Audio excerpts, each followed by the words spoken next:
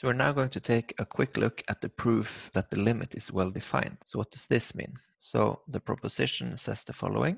So it says that if an tends to L and an tends to m, then this means that L and m are the same numbers. And of course, this is when n tends to infinity. This is basically telling us that when we write lim n goes to infinity, an is equal to L, then this equality here is actually an equality. So this symbol makes sense as in the way we intend it to. Because I mean, the definition for the limit is sufficiently complicated that it could be that multiple numbers that pretend to be the limit would satisfy it. Okay, we could write a silly definition allowing that.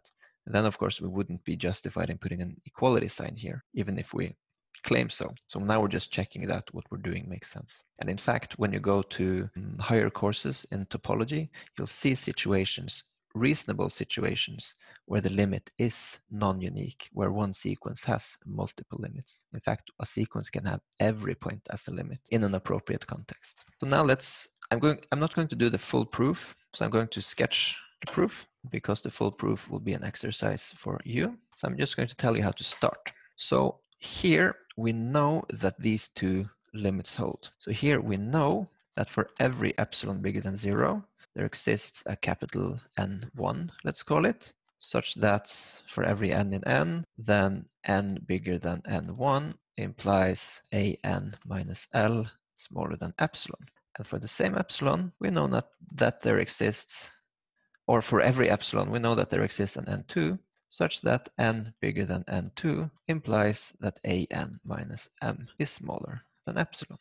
If I wanted to, I can take a separate epsilon 1 here and an epsilon 2 here if I want. I won't be needing this in this proof. So what does this mean? Well, you can do a proof by contradiction now. So by contradiction, you don't have to, but it's a nice way to start. Suppose that L is not equal to m. And here you have two cases. So let's just focus on the case that L is smaller than m.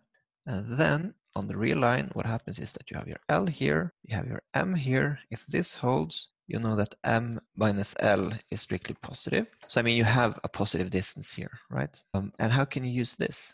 Well, you know that your sequence an will tend closer and closer to the L. You know that your sequence an will tend closer and closer to m. So you can get these ans as close as you want to this point and as close as you want to this point. So since these two guys have a non-zero distance between them, so the distance you can say is m minus L, then you ought to be able to get a contradiction. So that's your task.